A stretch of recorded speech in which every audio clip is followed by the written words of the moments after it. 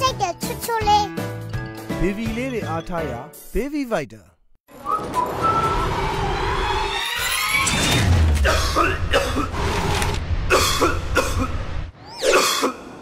ကိုနေတင်းသည်ချောင်းဆိုးခြင်းနှင့်ထွက်သိမ်းများကိုတတ်တာပြောက်ကင်းစေပါသည်ချောင်းဆိုးကင်းစင်ပြုံးပျော်ရွှင်ကိုနေတင်း ကျမတို့ Grand Royal Group International Company Limited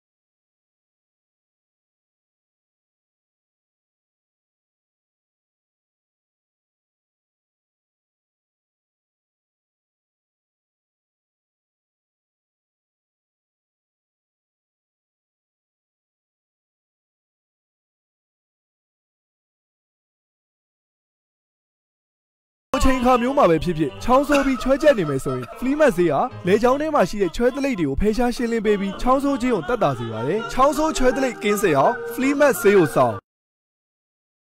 အားလုံးပဲမင်္ဂလာပါရှင်ကျမတို့အခုဒီကိုဗစ်အချိန်ကာလမှာပေါ့နော်ဆိုတော့ဒီကမ္ဘာနဲ့အဝန်းမှာလည်းတန်းနဲ့ချီပြီးတော့လူတွေကကူးစက်ရောဂါခံရတယ်သေဆုံးနေကြရတယ်ကျမတို့မြန်မာနိုင်ငံမှာလည်းညာနဲ့ချီပြီးတော့ကူးစက်ခံရတယ်ပြန်ပြီးတော့တက်တာသွားတဲ့သူတွေရှိတယ်လို့ဒါအခုချိန်မှာဆိုကိုဗစ်နဲ့ဆက်ဆက်ပြီးတော့သေဆုံးတဲ့သူက6ယောက်အထိရှိနေတယ်ပေါ့နော်ဆိုတော့လူတွေကကျမတို့တွေကဒီကိုဗစ်ကိုပဲစိုးရိမ်နေကြတယ်ကြောက်နေကြတယ်ဒါပေမဲ့တခြားတစ်ဖက်မှာတော့နေ့စဉ်နဲ့အမျှကိုဗစ်နဲ့မဟုတ်ဘဲနဲ့ကိုဗစ်ကြောင့်မဟုတ်ဘဲနဲ့ဒါတခြားယောဂါတွေနဲ့သေဆုံးတဲ့သူတွေကလည်းနေ့စဉ်နဲ့အမျှရှိနေပါတယ်ဆိုတော့ကျမတို့ဒီနေ့ဒီကိုဗစ်နဲ့ဆက်ဆက်ပြီးတော့မှဒီဘယ်လိုယောဂါတွေကစိုးရိမ်စရာရှိလဲဘယ်လိုမျိုးလူတွေကအဲ့လိုလူနာတွေကနေထိုင်တဲ့လဲဆိုတာကိုကျမတို့ဒီနေ့ဆွေးနွေးသွားကြမှာဖြစ်ပါတယ်ဆိုတော့ကျမဒီနေ့ဖိတ်ခေါ်ထားတဲ့ဆရာကြီးတွေနဲ့မိတ်ဆက်ပေးပါမယ်ရှင်ပထမဆုံးကတော့ဒီအဆုတ်နဲ့အသက်ရှူလမ်းကြောင်းဆိုင်ရာအထူးကုဆရာဝန်ကြီးဆရာကြီးဒေါက်တာဝင်းနိုင်ဖြစ်ပါတယ်။နောက်ဆရာတယောက်ကကျတော့သွေးရောဂါအထူးကုဆရာဝန်ကြီးဆရာကြီးဦးထွန်းလွင်ငင်းဖြစ်ပါတယ်ရှင့်။နောက်တယောက်ကတော့ဒီစီးချိုသွေးချိုနဲ့ဟော်မုန်းယောဂဆိုင်ရာပေါ့နော်အထူးကုဆရာဝန်ကြီးဒေါက်တာကိုဖြစ်ပါတယ်ရှင့်။ဟုတ်ကဲ့အဲ့တော့ဒီနေ့ဆရာတို့အားလုံးမင်္ဂလာပါရှင့်ဆရာ။မင်္ဂလာပါဟုတ်ကဲ့ပါရှင်ဆိုတော့လေဆရာကျွန်မပထမဆုံးဆရာကြီးဒီဦးဝင်းနိုင်ကိုမေးချင်တာပေါ့နော်ဆရာကျွန်မတို့ဒီ COVID-19 ယောဂါကဒီကျွန်မတို့အားလုံးသိထားတာအဆုတ်နဲ့ဒီဆိုင်နေပေါ့နော်အဆုတ်ကိုတည်းရဲ့ဟိုအနေပြုတ်နိုင်တယ်လို့သိရတယ်အဲ့တော့အဆုတ်ယောဂဟိုအခန့်ရှိတဲ့သူတွေနောက်ဒီဆေးလိပ်တောက်တဲ့သူတွေကယောဂကူးစက်နိုင်ဖို့ပို့ပြီးတော့များတယ်လို့လည်းသိရတယ်ပေါ့နော်ဆရာဆိုတော့ဒီယောဂကအဆုတ်ကိုဟိုဘယ်လိုမျိုးအနေပြုတ်နိုင်လဲဘယ်လောက်အထိသူ့ပေါ်ဆိုးဝါးနိုင်လဲထိခိုက်နိုင်လဲအဲ့ဒါလေးဆိုရှင်းပြပေးပါရှင့်ဟုတ်ဒီ COVID-19 ပေါ့နော်ဒီယောဂကတကယ်တမ်းကျတော့ဖြစ်စေတဲ့ကောင်က SARS-CoV-2 ဆိုတဲ့ virus ကိုကြောင့်ဖြစ်တာပေါ့နော်တကယ်တော့အဆုတ်မှာတခုတည်းဖြစ်တာတော့မဟုတ်ဘူးပေါ့တကူလုံးမှာဖြစ်တိုင်းတဲ့နေရာတွေတော်တော်များများရှိပါတယ်တကယ်တော့သူကဒီ virus ကိုခန္ဓာကိုယ်ထဲကိုတိုင်းယူဝင်လို့ရတာမဟုတ်ဘူးလေသူကအသက်ရှူလမ်းကြောင်းကနေပြီးတော့ဝင်မယ်နော်နှာခေါင်းပါးစပ်ပေါ့မျက်စိကလည်းဝင်ကောင်းဝင်နိုင်တယ်ပေါ့နော်ဒီလိုရှိပါတယ်အဲ့တော့ဒီတိုင်းတန်းပြီးတော့ဒီ cell တွေတန်းဝင်သွားလို့ရတာမဟုတ်ဘူးသူ့မှာ AC2 လို့ခေါ်တဲ့ receptor expression ရှိတဲ့နေရာတွေမှာဝင်တာပါအဲ့တော့ဘယ်နေရာတွေကပုံများလဲဆိုတဲ့အခါမှာကျွန်တော်တို့အဆုတ်နဲ့အသက်ရှူလမ်းကြောင်းဆိုတော့ဒီမှာရှိတယ်နှလုံးမှာလည်းရှိတယ်နောက်အသေးမှာရှိတယ်သူတို့တွေပို့ပြီးတော့များတာကအဆိုင်လမ်းကြောင်းတွေနဲ့နောက်ပြီးတဲ့အခါမှာ6ကပ်သူတို့မှာပို့ပြီးတော့များပါတယ်ဒါပေမဲ့ဓာတ်ရိုက်ဝင်တဲ့နေရာကအဆုတ်ကဖြစ်သွားတဲ့အတွက်အဆုတ်မှာပို့ပြီးတော့စပြီးတော့လက္ခဏာတွေပြမှာပေါ့လေအဲ့တော့ဓာတ်ရိုက်ဝင်သွားတဲ့နေရာတွေမှာပို့ပြီးတော့ဖြစ်နိုင်တယ်ဆိုပေမဲ့ကအားလုံးကိုဖြစ်နိုင်တယ်ဆိုတဲ့အချက်လေးကိုသိပေးချင်တာပါနောက်ဖြစ်တဲ့အချိန်မှာပထမပိုင်းစောတဲ့တစ်ပတ်လောက်ကတော့ဖျားတာလေးချောင်းဆူတာလေးတော့ပဲတိတ်ပြီးတော့ယောဂဆူဆူဝါးမရှိဘူးပေါ့နော်တာမန်ဖျားနာတာတော့ပဲရှိတာပါဒါပေမဲ့ဒုတိယအဆင့်လောက်ရောက်သွားပြီဆိုလို့ရှိရင်တော့ဖြင့်မောလာလိမ့်မယ်တာမန်နဲ့မတူဘူးပေါ့နည်းနည်းလှုပ်ရှားတာနဲ့မောတယ်နားနေနဲ့မောတယ်ဒီလိုမျိုးတွေဖြစ်လာတဲ့အဆင့်ပေါ့နောက်တတိယအဆင့်ကိုရောက်ပြီဆိုလို့ရှိရင်တော့ဖြင့်သူကအဆုတ်မှာရှိတဲ့သွေးကြောလေးတွေမှာသွားပြီးတော့ရောင်ရမ်းတာတွေရှိမယ်နောက်ပြီးတော့သွေးခဲလေးတွေပိတ်တာရှိမယ်နောက်နမိုးနီးယားဆိုတာဖြစ်နိုင်တယ်နောက်ပြီးတဲ့အခါမှာ ARDS လို့ခေါ်တဲ့ယောဂပေါ့နော်ဒီထဲမှာဒီအဆုတ်မှာရှိတဲ့သွေးကြောတွေမှာသွေးကောင်းသွေးဖိအားတွေများမယ်နောက်ပြီးတော့အောက်ဆီဂျင်ထုတ်ယူလို့မရဘူးကာဗွန်ဒိုင်အောက်ဆိုက်ထုတ်လို့မရဘူးအဲ့လိုပုံစံမျိုးနဲ့ဖြစ်ပြီးတဲ့အခါမှာနောက်ဆုံးမှာသက်ရှူလမ်းကြောင်းမှာ အားမရှိတော့ဘူးပေါ့အဆုံးမှာအားမရှိတော့ဘဲနဲ့နော် respiratory failure ခေါ်တာပေါ့နော်ဒီလိုမျိုးနောက်ဆုံးအဆင့်ကိုရောက်ရှိနိုင်ပါတယ်ဟုတ်ကဲ့ကျန်တဲ့ကလေးစားတွေကိုလည်းရောက်ရှိပါတယ်ဟုတ်ကဲ့ရှင်ဟုတ်ကဲ့ဆရာဆိုတော့ဆရာတစ်ဆက်တည်းပြလိုက်စတာသူတို့ကရောဆရာဒီလိုမျိုးအဆုတ်ယောဂအခန်းရှိတဲ့သူတွေကဘယ်လိုအခြေအနေမှာပေါ့ဒီ COVID-19 ကူးစက်ဖို့ပို့ပြီးတော့လွယ်လေဆရာတို့အတွက်ကြတော့တကယ်တော့ဒီအဆုတ်ယောဂရှိတဲ့သူတွေနဲ့မရှိတဲ့သူတွေနဲ့ဆိုပြီးတော့ခွဲပြီးတော့စမ်းသပ်ထားတာမျိုးကတော့နည်းပါတယ်ဖြစ်များတဲ့လူတွေပြန်ကြည့်လိုက်တဲ့အခါကျတော့ဒီယောဂအခန်းရှိနေတဲ့သူတွေပေါ့အထူးသဖြင့်နာရာရှိယောဂရှိနေတဲ့သူတွေအဆုတ်နဲ့ပတ်သက်ရင်တော့ကျွန်တော်တို့ COPD တို့ asthma တို့ဒီလိုရှိတဲ့သူတွေမှာဖြစ်ပို့ပြီးတော့များတယ်လို့တွေ့ရပါတော့တကယ်တော့ကိုခံရနဲ့လည်းဆိုင်တယ်လို့ပေါ့ပိုးဝင်နိုင်တဲ့အခြေအနေပေါ်လည်းမူတည်တာပေါ့ကိုခံရဘလောက်ကောင်းကောင်းဝင်တဲ့ပိုးတွေများနေမယ်ဆိုရင်တနည်းပြောမယ်ဆိုရင်ပိုးရှိတဲ့နေရာမှာကိုကနေခဲ့မယ်ဆိုရင်ပို့ပြီးတော့ဝင်နိုင်တာပေါ့အဲ့တော့ဒီကူးစက်ခံဖို့ဆိုတာကူးစက်ခံရမယ့်လူနာကိုယ်တိုင်ကဟလာဒီသူရဲ့ဒီကူရှောင်ခိုင်းတဲ့နော် social distancing တို့နော် mask သုံးပါဆိုတာတို့အမျိုးတွေ hand washing လုပ်ပါပေါ့လက်ဆေးပါတော့အဲ့ဒီအချက်တွေကိုကောင်းမလိုက်နိုင်ဘူးဆိုရင်တော့အဖြစ်ခံရဖို့များပါတယ်ဒီအပြင်ကိုခါနေနေတဲ့လူတွေဥပမာဆိုရင်ကျွန်တော်တို့ဒီအဆုတ်နဲ့ပတ်သက်ပြီးတော့တချို့ယောဂတွေမှာကျွန်တော်တို့တောက်ရတဲ့ဆေးတွေရှိပါတယ်ဥပမာအဆုတ်ကင်ဆာဆိုကင်ဆာဆေးတောက်နေရရှိတာပေါ့နောက်အနိုင်ကြသမားတွေဆုပ်ပွားတဲ့လူတွေဆိုလို့ရှိရင်ကျွန်တော်တို့ steroid လို့ခေါ်တဲ့ prednisolone ပေါ့ရတဲ့မှာတည်တာဒီလိုဆေးမျိုးတွေကိုများများတောက်နေတဲ့လူတွေဆိုရင်ပို့ပြီးတော့အဖြစ်များတာပေါ့နိနောက်တစ်ခုကတော့ယောဂအခန်းရှိတယ်ဆိုတဲ့အခါကျတော့သူကဆေးရုံဆေးကနေသွားရမယ်လူနိုင်နဲ့နီးနေရမယ်စသဖြင့်ဒီလိုမျိုးရှိတဲ့အတွက်ကြောင့်မလို့ပို့ပြီးတော့ခုခံပို့တော့များတဲ့သဘောရှိပါတယ်ဒါပေမဲ့ထူးခြားတာလေးတစ်ခုကျွန်တော်အဲ့မှာပြောချင်ပါတယ်asthma လို့ခေါ်တဲ့ရင်ကြပ်ပန်းနာသမားတွေမှာတဲ့ဒီထင်ရတာပေါ့နော် COVID-19 ကပို့ပြီးတော့ဖြစ်မယ်လို့ထင်ခဲ့ကြတာပေါ့ဒါပေမဲ့တကယ်လေ့လာလိုက်တဲ့အခါကျတော့ asthma မှာအဲ့လောက်မများဘူးတဲ့ allergic asthma type မှာဆိုလို့ရှိရင်ပိုတော့မများဘူးလို့ပြောပါတယ်ဆိုတော့ဒါကတော့သူ့ရဲ့ထူးခြားချက်လေးပေါ့လေဒါပေမဲ့ယောဂအခန်းရှိတဲ့လူတွေအတွက်တော့ကြောက်ရပါတယ်ပို့ပြီးတော့ခုနိုင်တယ်လို့ပဲမှတ်မှာဖြစ်ပါတယ်ဟုတ်ကဲ့ပါဆရာဟုတ်ကဲ့ပါကျေးဇူးပါเนาะဆရာဟုတ်ကဲ့ဆိုတော့လေကျမကအခုဒီလိုမျိုးကျမတို့ COVID လို့ပြောလိုက်တဲ့ခါမှာကျမတို့ COVID နဲ့ဆိုရင်ဆက်ပြီးသိကြတာဒီလိုမျိုး COVID တဲ့ဆိုသွေးတွေစစ်ရတယ်တို့ဒီမျိုးစုံလည်းစစ်ရတာပေါ့နော်အဲ့တော့ COVID ယောဂလူနာတယောက်ကိုစစ်လိုက်တဲ့အချိန်မှာပေါ့နော်ဆရာတို့ရဲ့သွေးကိုစစ်လိုက်တဲ့ခါမှာဆိုရင်ရောဘယ်လိုပုံစံမျိုးဘယ်လိုတို့ရဲ့သွေးထဲမှာဘာတွေတွေ့လဲဆိုတာပေါ့နော်အဲ့တော့ဒါသွေးယောဂအထူးဆရာဝန်ကြီးဆရာကြီးဦးချုံးလင်းချင်းဝေးကြပါရရှင့်ဆရာဖြည့်ပေးပါဦးဟုတ်ကဲ့ပါအဲ့တော့အခုကလေဒီ COVID-19 ယောဂဖြစ်လာတဲ့လူနာတွေလည်းရှိလာကြပြီများလည်းများပြီဆိုတော့သူတို့သွေးစစ်တဲ့အခါမှာကျွန်တော်တို့ကအထူးသဖြင့်တော့ဒီသွေးစစ်တဲ့ဟာ၃ပိုင်းပေါ့နော်၃ပိုင်းမှာတစ်ပိုင်းကတော့ကျွန်တော်တို့ဒီမှာတော့ဗမာပြည်မှာ CP auto လို့ခေါ်တဲ့သွေးနေယူသွေးဖြူပေါ့အဲ့ဒါလေးသွေးခဲဥပေါ့၃ခုရှိတယ်ပေါ့နော်အဲ့ဒီ၃ခုကိုစစ်တာတစ်ခုရှိတယ်အဲ့ဒီမှာဆိုလို့ရှိရင်တို့အဓိကသွားပြီးတွေ့တာကတော့သွေးဖြူဥထဲမှာ lymphocyte လို့ခေါ်တဲ့သွေးဖြူတစ်မျိုးပေါ့အဲ့ဒီ lymphocyte ကအရန်နည်းနေတာတွေ့တယ်ပေါ့နော်အခုဒီ COVID-19 လူနာတွေမှာအဲ့တော့ဒီ lymphocyte နဲလေယောဂပိုဆိုးလေဆိုတာသူကသွားပြီးတွေ့တယ် lymphocyte တောက်လျှောက်ကြီးနဲနေမယ်ဆိုလို့ရှိရင်ယောဂကလည်းပို့ပြီးတော့ပြင်းထန်နေဆိုတာတွေ့တယ်ပေါ့နောက်တစ်ခုသွေးဖြူတစ်ခုဖြစ်တဲ့ neutrophil လို့ခေါ်တဲ့သွေးဖြူနံပါတ်တစ်ခုပေါ့အဲ့ဒါကကြတော့သွားပြီးများနေတာတွေ့တယ် neutrophil တွေများရင်လည်းပဲသူတို့ယောဂမှာမကောင်းဘူးဆိုတာသွားပြီးတွေ့တယ်ပေါ့နော်အဲ့တော့သွေးဖြူထဲမှာတော့ neutrophil တွေကများတယ် lymphocyte လို့ခေါ်တဲ့သွေးဖြူတစ်ခုနဲနေတယ်ပေါ့နောက်တစ်ခုသူတို့တွေ့တာတော့သွေးခဲဥလို့ခေါ်တဲ့ platelet ပေါ့နော်အဲ့ဒီသွေးခဲဥကလည်းကြလာတယ်ပေါ့အဲ့တော့သွေးခဲဥနေတာတွေကလည်းပို့ပြီးတော့လည်းသွေးခဲဥနေတာများလေယောဂအခြေအနေပို့ဆိုးလေဆိုတာသူကသွားပြီးတော့တွေ့တယ်အဲ့ဒါအခုပုံမှန်ကျွန်တော်တို့နေ့တူကစစ်တဲ့ CP auto လို့ခေါ်တဲ့သွေးနေဥသွေးဖြူဥသွေးခဲဥစစ်တဲ့အခါမှာတွေ့ရတဲ့ဟာပေါ့နော်နောက်တစ်ခုကတော့သူတို့ဒီဓာတ်တုနဲ့ပတ်သက်ပြီးစစ်တဲ့ဟာပေါ့ biochemistry ခေါ်တာပေါ့နော်အဲ့ဒီထဲမှာကျတော့တွားပြီးတော့များနေတာကခန္ဓာကိုယ်ထဲမှာရောင်ရမ်းနေတာဖြစ်တဲ့အတွက်ကြောင့်မလို့ရောင်ရမ်းတဲ့အချိန်မှာထွက်တဲ့ protein ဓာတ်တစ်ခုပေါ့ဥပမာ CRP လို့ခေါ်တဲ့ C-reactive protein လို့ခေါ်တယ်ပေါ့နော်ကျွန်တော်တို့ CRP ဆိုတာအဲ့ဒါတွေတက်နေတယ်နောက်တစ်ခုက ferritin ဆိုတဲ့တန်ဓာတ်ပေါ့ပုံမှန်တော့ဒါတန်စိတ်တက်တာတွေဘာတွေရှိမရှိအတွက်စမ်းတက်တဲ့ဟာပေါ့ဒါပေမဲ့လည်းအဲ့ဒီတန်ဓာတ်ဆိုတဲ့ ferritin ဆိုတဲ့ဓာတ်တစ်မျိုးကလည်းလောလောဆယ်ခန္ဓာကိုယ်ထဲမှာပြင်းထန်တဲ့ဒီ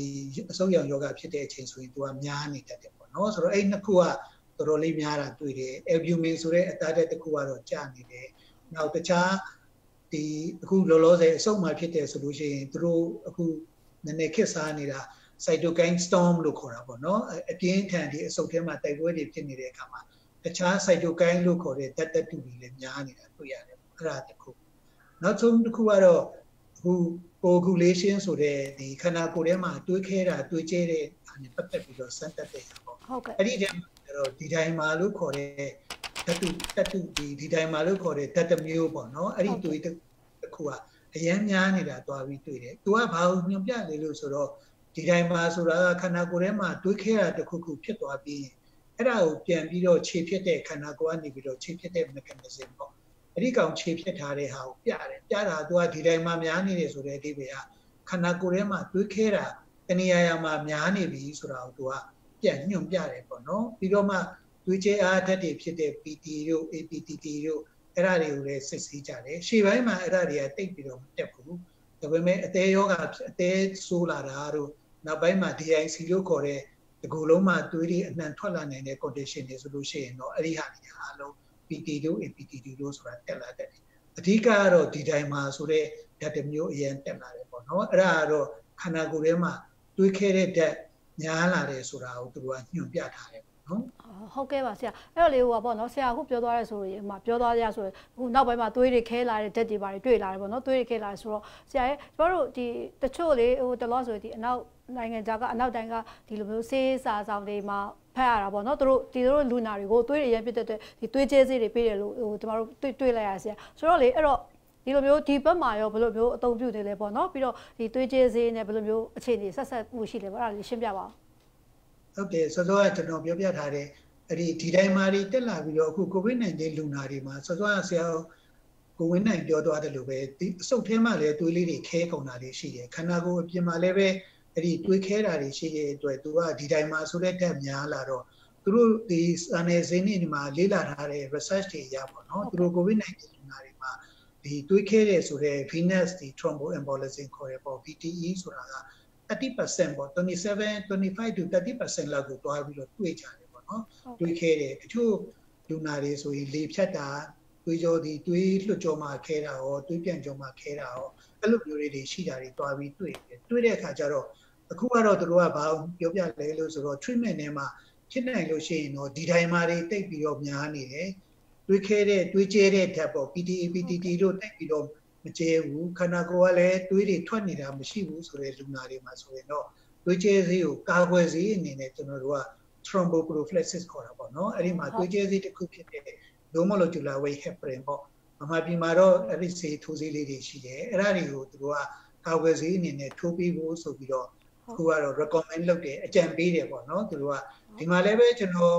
COVID-19 ကုနေတဲ့ physician တွေနဲ့ဆွေးနွေးတဲ့အခါမှာသူတို့လည်းပဲတုံးဆွဲနေတာသူတို့တွေ့ပါတယ်အဲ့တော့သွေးထွက်နေတဲ့လူနာမဟုတ်ဘူးဆိုလို့ရှိရင်တော့ဒီသွေးကျဲဆေးကိုသုံးလို့ရတယ်ကာကွယ်ဆေးအနေနဲ့ပေါ့နော်တို့တော့လည်းပဲ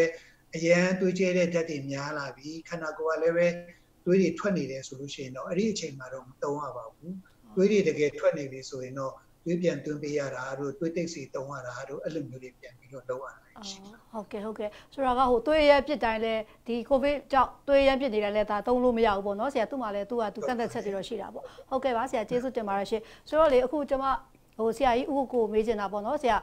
ကျမတို့အခုလက်ရှိမြန်မာနိုင်ငံမှာဆိုရင်ဒါကိုဗစ်ကြောင့်သေဆုံးတာ6ယောက်ရှိသွားပြီပေါ့နော်အဲ့ဒီမှာဆိုတော့ကျွန်တော်တို့တွေ့ရတာကဒီစီးကြိုကြောင့်ပေါ့နော်ဆရာတခြားယောဂဆက်ဆိုစီးကြိုကြောင့်လဲဒါသေဆုံးတာတွေလဲဟိုတွေ့ရတယ်ပေါ့ဆိုတော့အဓိကဒီစီးကြိုနဲ့ကိုဗစ်နဲ့ပေါ့နော်ဆရာဘယ်လိုမျိုးဆက်ဆက်မှုရှိလဲဘယ်လိုမျိုးအန္တရာယ်ရှိလဲဆရာအဲ့ဒါလေးအရင်ဆုံးရှင်းပြပေးပါလားဒီချက်ပေါ့နော်တစ်ချက်ကစီးကြိုသွေးကြိုရှိတဲ့လူတွေက COVID-19 ပိုဖြစ်ပါသလားပေါ့ဟုတ်ကဲ့ကျွန်တော်တို့တွေ့ရှိချက်တွေရတော့သူများနဲ့အတူတူပဲပိုဖြစ်တယ်ဆိုတော့မရှိဘူးပေါ့နော် theoretically ကတော့ကျွန်တော်တို့ကစီးကြိုသွေးကြိုဆိုတာဥက္ကဋ္ဌကြတဲ့ယောဂမျိုးဖြစ်တယ်သူကြောင့်ပိုဝင်နိုင်တယ်လို့ယူဆရမယ်သူတည်နာစာရန်တွေအရတော့အတူတူပဲပေါ့ဟောတာကြည့်တူပဲပေါ့နော်မြစ်ကဖြစ်ရင်တော့သူကပိုပေးတာကိုတွေ့တယ်အဲ့ဒါကသူကတော့ကျွန်တော်ပြောချင်တာပိုဖြစ်တာတော့မဟုတ်ဘူးဖြစ်ရင်ပိုပေးတယ်အဲ့ဒါကိုကျွန်တော်တွေ့ရတယ်အခုကျွန်တော်တို့ဗမာနိုင်ငံမှာတည်ဆုံးသွားတဲ့လူတွေကိုပြန်ကြည့်တဲ့အခါမှာလေတော့မှတ်မိတာကျွန်တော်မြောက်ကလာမှာတက်သွားတဲ့ A16 ပေါ့နော်အဲ့ကောင်ကသူဒီအမျိုးသမီးရလေစီးကြိုသွေးကြိုနဲ့ပဲတက်ဆုံးရှုံးသွားတာတွေ့တယ်သူတော့ဒီ COVID-19 ကလည်းဖြစ်တဲ့စီးကြိုသွေးကြိုကလည်းဖြစ်တဲ့အခါတော့ပူတာရဲ့တော့ခက်ခဲမှုတွေရှိတယ်ပေါ့နော်ကျွန်တော်တို့ရန်ကုန်ပြည်သူ့ဆေးရုံကြီးမှာလည်းအဲ့လိုပဲဒီရက်တက်ပြောပြန်ဆင်းသွားတဲ့ဒီဆေးရုံမှာနေဆုံးသွားတဲ့ကြောင်မှာလေစီးကြိုသွေးကြိုရှိအောင် ကျွန်တော်ပါတွေ့ရတော့လူဆက်ဆက်နေလေလို့ပြန်ပြောရရင်တော့จิตကပူတော့ဖြစ်တာတော့မဟုတ်ဘူးဖြစ်ရင်ပူဆိုးတယ်ပူဆိုးတာနှစ်ဖက်ပူဆိုးတာပေါ့စီးကျူသွေးကျူကြောင့်ဟောကပူဆိုးတယ်အခုတပြင်းစီးကျူသွေးကျူနဲ့ဝါတဲ့လူတွေဆိုပူဆိုးတယ်ဟုတ်တော့ဝါတော့သူကဘိုက်ကခံနေတော့တက်ရှူလို့သိမရစီးကျူမာရီယာနော်တော့ဘိုက်ဝါလာရင်ငါကြအဲ့တော့ဒီနေ့မှနေ COVID-19 ကလည်းကျွန်တော်တို့အသက်ရှူရတာအရန်ခက်တဲ့ခါမှာကျွန်တော်ဘိုက်ခံနေတော့တက်ရှူရတဲ့ခါမှာဒုက္ခအရန်ပြီးတယ်ဒါကြောင့်ဒီလိုဝါတဲ့စီးကျူသမားတွေကပိုသေးတာကိုကျွန်တော်သွားတွေ့ရတယ်အဲ့တော့ကျွန်တော်တို့ပြန်ကြည့်လိုက်ရင်နိုင်ငံတကာပေါ့နော်မှတ်တမ်းတွေမှာကြောက်ကြည့်လိုက်ရင်ကျွန်တော်တို့ကဒီ United Kingdom မှာဆိုရင်သူကစေုံတက်တဲ့လူပေါ့နော်စေုံတက်တဲ့လူတွေရဲ့နော်၄ပုံတစ်ပုံပေါ့15ရာခိုင်နှုန်းကစီယိုတို့သမားတွေတွေ့တယ်အီတလီရှင်လည်း3ပုံတစ်ပုံကသွားတွေ့ရတယ်ဒါမှမဟုတ်ကျွန်တော်တို့ပြောချင်တာကတော့ပူဆိုးတယ်ပူသေးတယ်ဒါပေမဲ့ပူဖြစ်တာတော့မဟုတ်ပါဘူးဒီလိုမျိုးဆက်ဆက်မျိုးရှိပါတယ်ဟုတ်ကဲ့ဟိုပါပေါ့စီးကြိုသမားတွေကပို့ပြီးတော့ဟိုကူးစက်နိုင်ခြေရှိတာတော့မဟုတ်ဘူးပေါ့နော်ဒါပေမဲ့သူ့ရဲ့ယောဂအခန့်ကြောင့်တော့အနေရတော့ပိုရှိတယ်ပေါ့ဖြစ်ခဲ့လို့ရှိရင်ပေါ့နော်အဲ့လိုမျိုးပေါ့ဟုတ်ကဲ့ပါရှင့်ဟုတ်ကဲ့ဆိုတော့လေကျွန်မဆရာကြီးဦးဝင်းနိုင်ကိုမေးချင်ပါတယ်ရှင့်ကျွန်တော်တို့အခုပြီးခဲ့တဲ့ဒီမနေ့ကပေါ့နော်ဆရာကြီးဦးဝင်းနိုင်ကဟိုမေလ30ရက်နေ့ကကျတော့ဒါကမ္ဘာဆေးလေးမတောက်ရင်းနေပေါ့နော်ဆရာကျွန်တော်တို့နိုင်ငံမှာလည်းဒါဒီနေ့တော်တော်လေးလောက်တာသိရတယ်ဆိုတော့ပြီးတော့ဒီဆေးလေးဆေးရကြီးသုံးဆွဲမှုကြောင့်နှစ်တိုင်းကခန့်မှန်းခြေလူ6400လောက်သိရတယ်လို့ဒါသိရတယ်ပေါ့နော်ဆိုတော့ဆရာဒီလိုမျိုးဆေးလေးဆွဲရကြီးသုံးဆွဲတာရဲ့နောက်ဆက်တွဲဆိုးကျိုးတွေကပေါ့နော်ဒီအဆုတ်ကိုဘယ်လောက်ထိဟိုထိခိုက်နိုင်လဲပြီးတော့ဘယ်လောက်ထိအောင်ဆိုးဆိုးရွားရွားဖြစ်နိုင်လဲဆရာအဲ့ဒါလေးလည်းပြောပြပေးပါရှင့်ဆေးရကြီးတို့ဆေးလိပ်တောက်တာပေါ့နော်စားတာပေါ့ဒါမျိုးတွေလုပ်တဲ့အခါမှာသူတို့ချီမှာဘယ်လိုတက်ပေါင်းနေပါသလဲဆိုတာကျွန်တော်တို့နည်းနည်းသိဖို့လိုတာပေါ့တက်ပေါင်းတွေအများကြီးပဲပြောလို့တော့သိမလွယ်သူတို့ရဲ့ဓာတုပစ္စည်းပေါင်း9000လောက်ရှိတယ်လို့ပြောတယ်အဲ့ဒီထဲကမှ90လောက်ကကင်ဆာဖြစ်စေတယ်လို့သိထားကြတယ်အဲ့တော့အဆုတ်ကင်ဆာဖြစ်တဲ့လူတွေကိုပြန်ကြည့်လိုက်တဲ့အခါမှာ100အဆုတ်ကင်ဆာဖြစ်တဲ့လူ100လောက်မှာ90လောက်ကဆေးရွက်ကြီးဆေးလိပ်နဲ့မကင်းဘူးဆိုတာတွေ့တယ်အဲ့တော့အဆုတ်ကင်ဆာကိုဖြစ်စေတယ်ဆိုတာကြီးကတော့အတော်ကြီးသိကြတော့ပေါ့နော်အဲ့တော့ခန္ဓာကိုယ်ရဲ့အခြားအစိတ်ပိုင်းတွေကိုလည်းဒီဆေးလိပ်တောက်ခြင်းဆေးရွက်စားခြင်းနဲ့ကြောက်သွားတာပဲကြောက်သွားရင်တို့မှလည်းကင်ဆာတွေကိုထပ်ပြီးတော့ဖြစ်စေနိုင်တယ်အဲ့တော့ဒီကုလုံးမှာရှိတဲ့ကင်ဆာတွေဟာဖြစ်နိုင်တဲ့ကလီစာတွေရဲ့ကင်ဆာတွေဟာဒီဆေးလိပ်ကြီးဆွေးရနဲ့မကင်းဘူးဆိုတဲ့ဥစ္စာလေးသိပြကြပါတယ်အဆုတ်ကိုတည်းဖြစ်စေတဲ့ယောဂါတွေပြန်ပြောကြည့်မယ်ဆိုရင်တော့အထူးသဖြင့်တော့အဆုတ်ပွားပန်းတာ COPD ပေါ့နာတာရှည်လေပြင်းအောင်အဆုတ်ပွားပန်းတာခေါ်တာပေါ့နော်အဲ့ဒီယောဂါဆိုလို့ရှိရင်တော့ဆေးလိပ်နဲ့ဆေးရွက်ကြီးနဲ့တော်ကြီးကိုသက်ဆိုင်တယ်နောက်ဒီယောဂါဆိုတာကဘယ်တော့မှပြန်ကောင်းတာမဟုတ်ဘူးခဏတက်တာရရှိမယ်ပို၍ဆိုးသွားမယ်ပေါ့နော်ဆေးကူလည်းပို၍ဆိုးသွားနိုင်တယ်နည်းနည်းလေးအဆိုးတာကိုတက်တာတယ်ဆိုရင်တော့ပဲလုပ်ပေးနိုင်တဲ့သဘောရှိတာဆိုတော့ဒီလို COPD လိုယောဂမျိုးတွေဖြစ်စေနိုင်တယ် asthma လို့ခေါ်တဲ့ရင်ကျပ်ပန်းနာယောဂဆိုလို့ရှိရင်လည်းသူကပို့ပြီးတော့ယောဂကြွားစေတယ်အဲ့ဒီအတွက်သုံးရတဲ့ဒီယောဂအတွက် asthma ယောဂအတွက်ကိုသုံးတဲ့ဆေးတွေအာနိသင်ကိုလည်းဆေးလေးဆေးရွက်ကြီးကပါတဲ့ဓာတ်တွေကနေစေတယ်ပြော့သွားစေတယ်တနည်းပြောမယ်ဆိုရင်ယောဂကူရတာမကောင်းဘူးပေါ့တက်တာဘူးပေါ့နော်ဒါမျိုးတွေဖြစ်တတ်တယ်နောက်အဆုတ်ကင်ဆာနဲ့အခြားသတိစားကင်ဆာတွေကတော့အဆိုးဆုံးပေါ့လေဒီလိုဖြစ်နိုင်ပါတယ်ဟုတ်ကဲ့ပါဆရာဆိုတော့လေဆရာအခုကဒါဆေးလိပ်ဟိုဆေးရွက်ကြီးကြောင့်ကျွန်တော်တို့ဒါတော့သူ့ရဲ့နောက်ဆက်တွဲဆိုးကျိုးတွေပေါ့နော်နောက်တစ်ခါကျတော့ဒီသူ့ရဲ့ဟိုတေဆုံးနှုန်းပေါ့နော်ဆေးလိပ်ဆေးကြီးကြောင့်ခုနကကျွန်မပြောခဲ့ရရွှေရခက်မှန်းကြီးက6400လောက်တေဆုံးနေတယ်ဆိုတော့လေဆရာအရင်နဲ့ဆိုင်ပေါ့နော်အခုကဟိုပို့ပြီးတော့သူ့ရဲ့ဟိုတေဆုံးနှုန်းကပို့ပြီးတော့များလာလားနည်းသွားလားပေါ့နော်ဆရာဟိုနောက်တစ်ခုရှိတာလေဆရာကျွန်တော်တို့အခုနောက်ပိုင်းဆိုရင်ဆေးလိပ်အစားတို့ဖြတ်ဖို့ဆိုပြီးတော့ဒီဟိုe-cigarette တွေပေါ့နော်ဆရာအဲ့ဒါတွေကိုအစားထိုးပြီးတော့ဟိုသုံးလာကြရှိတယ်ဆိုတော့ဆရာအဲ့ဒီအရာလေးလည်းနည်းနည်းလေးဟိုပညာဟိုပြောပြပေးသွားပါလားဆရာရှင်းပြပေးပေါ့သူ့ရဲ့အကျိုးကျေးဇူးဆိုးကျိုးလေးတွေပေါ့နော်ဆရာဟုတ်ကဲ့ဆေးလိပ်ဆေးရွက်ကြီးကြောင့်မလို့ပေါ့နော်တနည်းမှာဘယ်လောက်သိဆုံးရတယ်ဆိုတဲ့ဥစ္စာကတော့ကျွန်တော်တို့ကစင်းစရာအတိအကျသိဖို့လိုတာပေါ့စင်းစရာတွေကောက်ယူနီးပေါ်မှာလည်းမူတည်သေးတာပေါ့နော်ဆိုတော့ဒီဥစ္စာကတော့တိကျမှုကဘယ်လောက်ရှိတယ်ဆိုတဲ့ဥစ္စာကတော့ပြောခဲ့တယ်ဒါပေမဲ့သိကြတာကတော့ဒီဆေးလိပ်ဆေးရွက်ကြီးတောင်းမယ်ဆိုလို့ရှိရင်တော့ဖြင့်ထိခိုက်မှုရှိတယ်ဆိုတော့သိကြပါတယ်အဲ့ဒါသိကြတယ်နောက်တစ်ခုကတော့သူ့ကိုအစားထိုးပေါ့အစားထိုးဆိုတာနီးမျိုးပါလူနာတွေဘက်ကနေပြီးတော့ဒီဆေးလိပ်ကိုဖြတ်ချင်လို့နော်အစားထိုးသုံးနေတာလားဒါမှမဟုတ်ရင်ဆေးလိပ်ဆေးရွက်ကြီးတွေရောင်းနေတဲ့ထုတ်လုပ်နေတဲ့ကုမ္ပဏီတွေကနေပြီးတော့ပဲတစ်ဖက်လှည့်နဲ့လူနာတွေသူတို့ရဲ့သုံးဆွဲသူကိုပို့ပြီးတော့တစ်ဖက်လှည့်နဲ့ ပွားများအောင်လုပ်တဲ့ပုံစံမျိုးလားဆိုပြီးတော့ဒါအယူဆဘယ်လိုယူရပါတယ်အဲ့တော့သုံးနေကြပြီ e-secret တွေသုံးနေနောက်ရှူတဲ့ဆေးအရေးတွေမျိုးသုံးနေအဲ့ဒီခါမှာဆေးရွက်ကြီးတို့ဆေးလိပ်တို့ဒါရဲ့မပါလာတော့ဘူးဒါပေမဲ့အဲ့ထက်မှအဓိကကြားတဲ့ nicotine ဆိုတဲ့ဥစ္စာပါနေပြန်တယ်ဆိုတော့ဒါကြောင့်မလို့ဒီဥစ္စာတွေကအန်ဒီရှိတယ်ဆိုတာကိုကျွန်တော်သိပေးချင်ပါတယ်အစားထိုးမသုံးပါနဲ့ရှော့လဲမရှော့နဲ့ဖြတ်လိုက်တာအကောင်းဆုံးပါပဲလုံးဝမသုံးတာဒီသားလေးကျန်းမာရေးအတွက်ကောင်းမယ်လို့ကျွန်တော်ကြံပေးချင်ပါတယ်ဟုတ်ကဲ့ပြောရမယ်ဆိုတော့ဒါကအဲ့လို e-secret တွေတောက်တာလေတကယ်ထိရောက်တဲ့လေးတော့မဟုတ်ဘူးပေါ့နော်ဆရာသူ့မှာလည်းစိုးကျိုးတွေရှိတာပေါ့နော်ဆရာဟုတ်ကဲ့ပါဟုတ်ကဲ့အဲ့တော့လေကျမဆရာကြီးဦးထွန်းလင်းကိုမေးချင်ပါတယ်ရှင်အခုအချိန်မှာဆိုဆရာကြီးရဲ့ဒီကိုဗစ်ကာလမှာဆိုလူတွေကသွားလာတာအဲ့လိုမျိုးပေါ့တက်နိုင်တဲ့ပြအပြင်မသွားရဘူးဆေးရုံဆေးကန်းတွေလည်းအတက်နိုင်ဆုံးပိတ်ထားကြတယ်သွားဖို့ခဲရင်ကြတယ်ပေါ့နော်ဆိုတော့ဘာဖြစ်ဒီလိုကာလမှာဆိုရောဆရာကြီးသွေးရောဂါခံစားရတဲ့သူတွေအနေနဲ့ရောကုသပေးရတဲ့နေရာမှာဆရာကြီးတို့အနေနဲ့ပေါ့နော်အပြောင်းလဲရောရှိသလားကုသတဲ့ထုံးတွေပါတယ်ပေါ့နော်ဒီကိုဗစ်ကြောင့်ပေါ့ဆရာကြီးတို့မှာအပြောင်းလဲလုပ်ပြီးတော့ကုရမျိုးရောရှိလားရှင့်ဆရာကြီးဦးချုံလင်းကြီးဟုတ်ကဲ့ဆရာကြီးလိုက်နည်းနည်းကြာသွားတယ်ချင်းဟုတ်ကဲ့အဲ့ဒါဆိုရင်ကျွန်မလေဆရာကြီးဦးချုံလင်းကြီးကလိုက်အင်တာနက်လိုင်းကြာသွားလို့လေဆရာကြီးဥပုကိုကျွန်မမေးလိုက်ပါမယ်နော်ဆရာသွေးရောဂါလူနာတွေဆိုတာလေအတပီဖြစ်တဲ့ဆရာကြီးပြန်တက်လာလားမသိဟုတ်ကဲ့ရပြီရှင့်ကြားပြီလားမသိဟုတ်ကဲ့ကြားပါပြီဆရာပြောပါရှင့်ဟုတ်ကဲ့အေးအဲ့ဒါဆိုလို့ရှိရင်လေဒီသွေးရောဂါနဲ့ဒီ COVID-19 ကနှစ်ခုပေါ့နော်နှစ်ပိုင်းလေးခွဲပြောရလို့ရှိရင်တစ်ခုကတော့ငကိုအခန့်သွေးရောဂါတွေရှိထားပြီးတော့မှအခု COVID-19 နဲ့တွဲပြီးဖြစ်တယ်ဆိုလို့ရှိရင်တော့အဲ့ဒီအခါမှာ COVID-19 မှာလေသူကအနည်းဆုံးအကြမ်းဖျင်းတော့နှစ်ခုခွဲထားတယ်ပေါ့ပြင်းထန်တဲ့လူနဲ့တိတ်မပြင်းထန်တဲ့လူပေါ့အခုသွေးရောဂါလည်းဖြစ်တယ် COVID-19 လည်းဖြစ်နေပြီတွဲရက်ထပ်ပြီးတော့ဖြစ်တယ်တိတ်ပဲမပြင်းထန်ဘူးဆိုလို့ရှိရင်တော့ကျွန်တော်တို့ဒီဘက်သွေးရောဂါမှာတောက်လက်ဆဆေးတွေဆိုတာရှိတယ်ပေါ့နော်တချို့က long term တောက်ရတဲ့ဆေးတွေရှိတယ်အဲ့ဒီထဲမှာတချို့ကင်ဆာတောက်ဆေးလေးတွေပါတယ်ဆိုတော့ COVID-19 ပြောသလိုပဲ steroid တွေတောက်နေရတာရှိတယ်အဲ့ဒီနေရာမှာကျွန်တော်တို့က COVID-19 လည်းဖြစ်နေတယ်သွေးရောဂါအခန့်လည်းဖြစ်နေတဲ့အခါမှာဆိုရင်တော့တောက်လက်ဆဆေးတချို့ကတော့ဆက်ပြီးတောက်ခိုင်းထားပါတယ်မဖြတ်ရဘူးပေါ့နော်ပြင်းထန်တဲ့ COVID-19 မဟုတ်ဘူးဆိုရင်ကျွန်တော်တို့ကဆက်ပြီးတောက်ခွင့်ပြုထားတယ်ဥပမာဒီလုံးကြီးသွေးကင်ဆာလို့ခေါ်တဲ့ CML ပေါ့နော်အဲ့ဒီမှာသူကနေပြီးတော့အဲ့ဒါနဲ့ပတ်သက်တဲ့ကင်ဆာတောက်ဆေးတောက်နေတယ်ဆိုရင်အဲ့ဒါနဲ့ပဲယောဂတက်နေတယ်အခု COVID-19 ဖြစ်တယ် COVID-19 ကိုလည်းခုကင်ဆာတောက်ဆေးကိုလည်းဆက်ပြီးတောက်ရပါမယ်ပေါ့နော်နောက်တစ်ခုကတော့ COVID-19 လည်းဖြစ်နေတယ်ကင်ဆာအဲ့ဒီသွေးရောဂါအခန့်လည်းဖြစ်တဲ့အခါမှာ COVID-19 ကပြင်းထန်နေဆိုလို့ရှိရင်တော့ COVID-19 ကိုအရင်ကုရပါမယ်ပေါ့နော်လောလောဆယ်တောက်လက်ဆရှိနေတဲ့ကျွန်တော်တို့သွေးရောဂါနဲ့ပတ်သက်တဲ့ကင်ဆာဆေးတွေ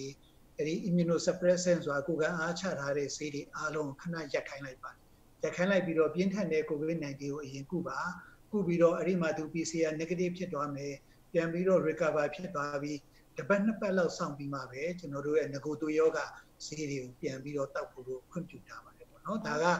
သွေးရောဂါအခန့်နဲ့ COVID-19 တွဲရဲ့အခါလေးဖြစ်သွားတယ်နောက်သွေးရောဂါအခန့်လေးရှိထားပြီးတော့အခု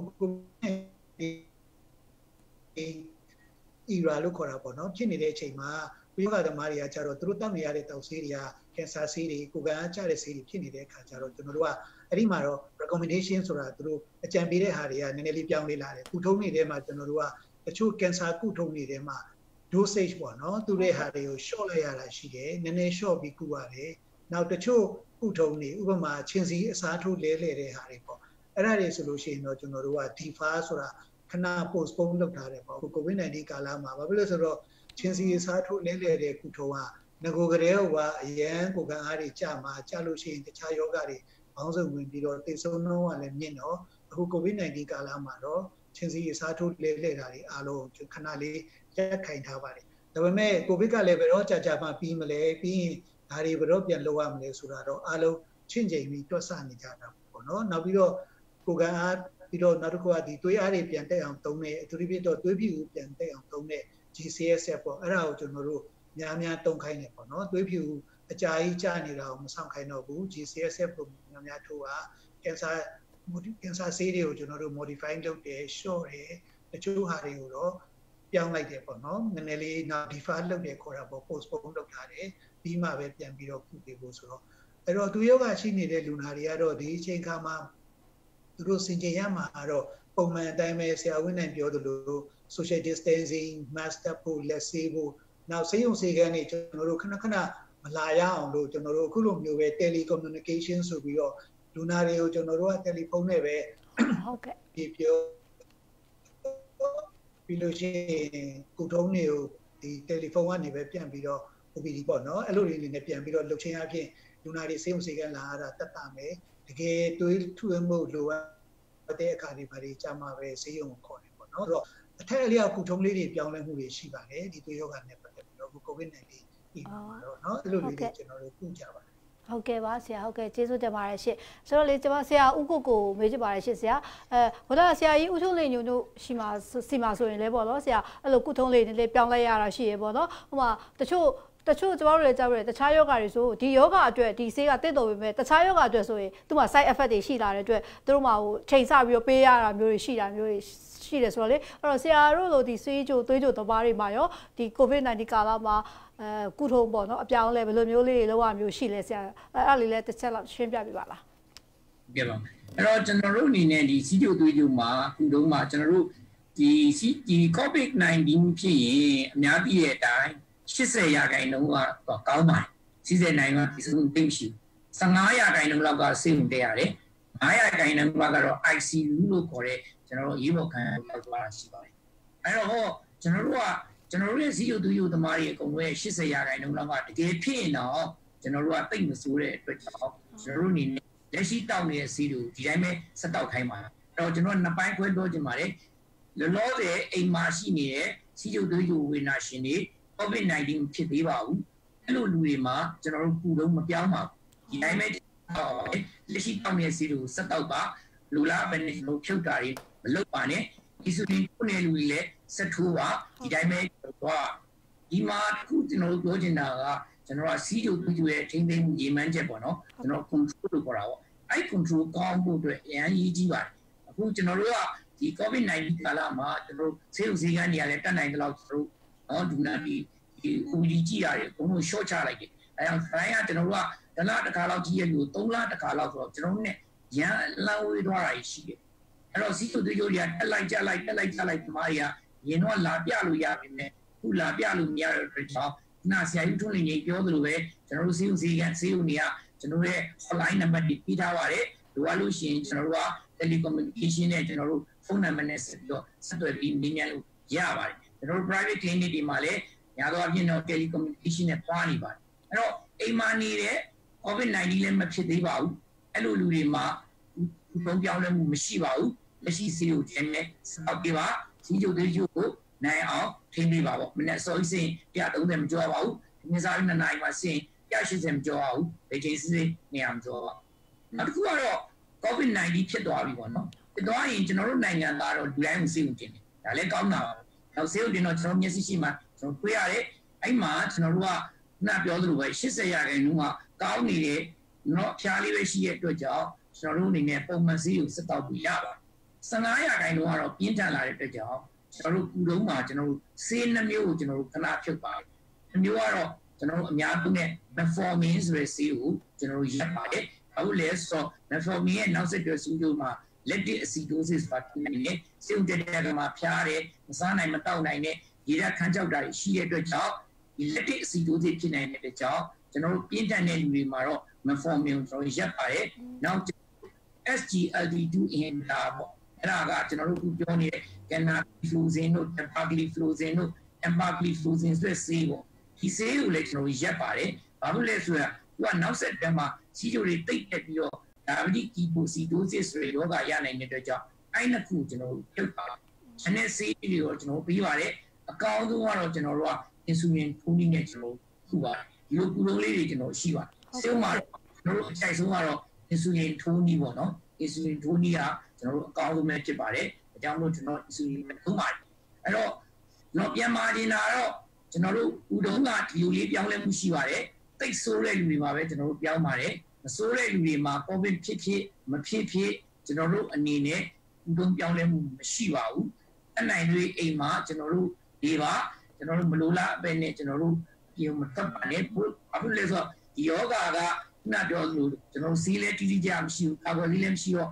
virus နဲ့မထွေးတိတာအကောင်းဆုံးဖြစ်တဲ့ကြောင့်ကျွန်တော်ကျမိုင်းနဲ့အာသာဝင်ခဏလည်းမှာကြားထားပါတယ်စီယူတို့ခံရှိရလူတွေ မလိုလားပဲနဲ့လူစုလူဝေးရှိတဲ့နေရာတွေပွားသင့်ပါဘူးဒါတွေကိုကျွန်တော်မှတ်ထားတဲ့ကြောင့်ဒီလိုကုထုံးလေးအနေနဲ့ပြောင်းလဲမှုရှိပါတယ်ဆေးဥမှာတော့အောင်းတော့ကျွန်တော်အင်ဆူလင်မှာရန်မယ်စီကတော့သိဆိုးလို့ရှိရင် metformin နဲ့ SGLT2 ဆိုတဲ့ဆေးနှစ်ခုကျွန်တော်ရှင်းပါတယ်ဟုတ်ကဲ့ပါဆရာကြီးဟုတ်ကဲ့ကျေးဇူးအများကြီးတင်ပါတယ်ရှင်ဆိုတော့လေကျွန်မအခုဆရာကြီးဦးဝင်းနိုင်ကိုမေးချင်တာပေါ့နော်ဆရာကြီး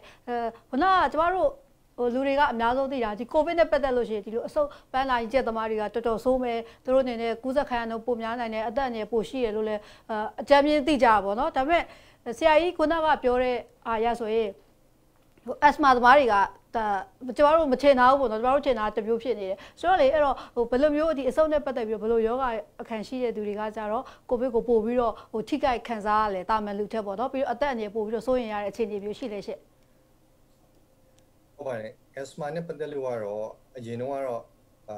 ဟိုက steroid လို့ခေါ်တဲ့ဆေးရှူဆေးတွေလည်းရှိရပေါ့နော် steroid inhaler လေးရှူဆေးလေးတွေကိုသုံးနေတဲ့သူတွေမှာပို့ပြီးတော့များဖြစ်များမလားလို့ထင်ခဲ့ကြတာပေါ့ဒါပေမဲ့တကယ်တမ်းကျတော့မဟုတ်ဘူးဆိုတာတွေ့ရတယ်။နည်းတော့နည်းနေတယ်လို့တော့တွေ့တယ်။ဒါပေမဲ့ဒါကတော့သူတို့လေ့လာထားတဲ့လူနာအရေးအတွက်ကအများကြီးမရှိသေးဘူးပေါ့နော်။ဒါနောက်ပိုင်းမှာတော့အဖြေပေါ်လာပါလိမ့်မယ်။လောလောဆယ်ကတော့ဒီ asthma သမားတွေအနေနဲ့ကတော့ရှူဆေးရှူလို့ဘာမှဒီပို့ပြီးတော့ risk များတယ်ပို့ပြီးတော့ကုသခံရတယ်ဆိုတာမဟုတ်ပါဘူးပေါ့နော်။ဒါပေမဲ့ကုသခံရလို့ရှိရင်တော့အဆုတ်ယောဂရှိထားတဲ့လူတွေအတွက်ကတော့ပို့ပြီးတော့ခံစားမှာဖြစ်ပါတယ်။ဘာကြောင့်လဲဆိုရင်ရှင်းပြမှာပြောသလိုပဲအဆုတ်ကိုစပြီးဝင်သွားမှာပဲနိ။ဝင်သွားပြီးနောက်ပိုင်းမှာအသက်ရှူလမ်းကြောင်းနဲ့ပတ်သက်ပြီးတော့ပဲ respiratory failure လို့ခေါ်တဲ့ဟလာအဆုတ်ကအလုံးမလုံးနိုင်တဲ့အခြေအနေရောက်သွားပြီးတော့အသက်ဆုံးသွားတဲ့အခြေအနေတွေရောက်ကုန်ကြတယ်ဆိုတော့ဒီအခြေအနေမျိုး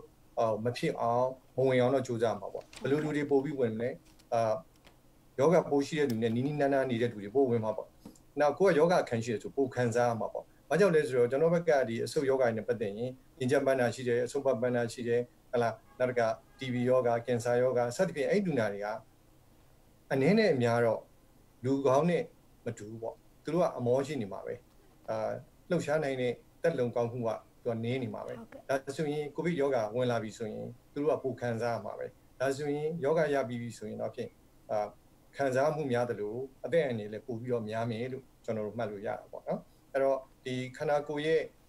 ကိုယ်ခံအားကိုချပေးတဲ့ဆေးတွေတောက်နေတဲ့သူတွေမှာပို့ပြီးတော့ဆိုရမယ်လို့ကျွန်တော်တို့မှတ်မှာဖြစ်ပါတယ်ဟုတ်ကဲ့ပါဆရာကြီးဟုတ်ကဲ့ကျေးဇူးပါနော်ဆရာကြီးအဲ့တော့လေဟိုကကျွန်မဆရာကြီးဦးချုံးနေငယ်ကိုမေးချင်တာနော်ဆရာကြီးကျွန်မတို့အခုဒီကိုဗစ်ဖြစ်တဲ့အချိန်မှာတကဘာလုံးဒီနိုင်ငံကြီးတွေအသီးသီးမှာဆိုရင်ဆေးတွေစမ်းသပ်ကြတယ်ကုသဆေးတွေကာကွယ်ဆေးတွေစမ်းသပ်ကြတယ်ပေါ့နော်ဆိုတော့တချို့ကုသဆေးဆိုလည်းအောင်မြင်တာတွေရှိတယ်ပေါ့နောက်တစ်ခုအနေနဲ့ဆိုရင်ဒါသူတို့စမ်းသပ်ကုထုံတစ်ခုအနေနဲ့ဆိုရင်ပျောက်သွားတဲ့လူနာစီကသွေးရည်ကြီးကိုယူပြီးတော့မှဒီဘက်လူနာမှာပြန်ပြီးတော့အစားထိုးကုသတဲ့နည်းတွေလည်းရှိတယ်ပေါ့နော်အဲ့လိုမျိုးလေးကုသရဆိုတော့လေအဲ့ဒီနည်းနဲ့ပတ်သက်ပြီးတော့ရောအဲ့ဒါလေးလည်းနည်းနည်းလေးရှင်းပြပေးပါအောင်ရှင်ဆရာကြီး